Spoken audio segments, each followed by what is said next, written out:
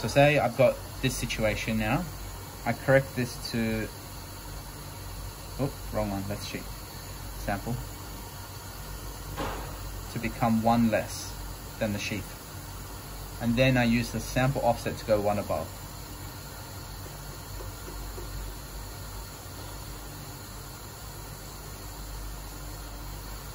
Okay.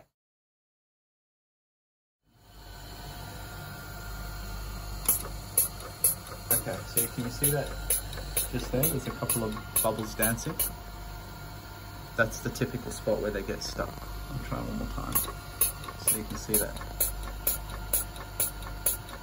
You can probably just see it. Yeah, you can just see one of the air going in. Fill this up again quickly. So you can see the air bubble going up. You'll see it. Yeah.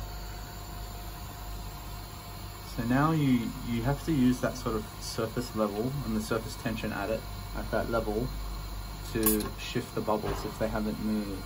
So like this, oops, this one is still there. So I get the fluid level to go above and below until it shifts it. It's still there. Now often, I mean the manual will tell you to just purge, wait for that air bubble to go and then pulse, but it doesn't move these bubbles.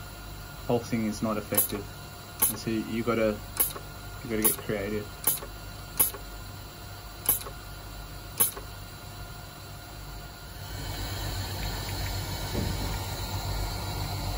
Alright. Okay, so far so good. Well, it's looking pretty clean actually. I might get lucky. Alright, so I'm going to let this go all the way through, and then I'm going to pulse bubbles when they start dancing.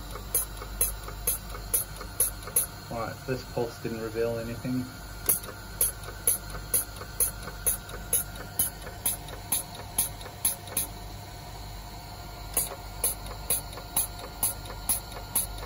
And voila. You're my lucky charm, Andrew. Where's the bubbles?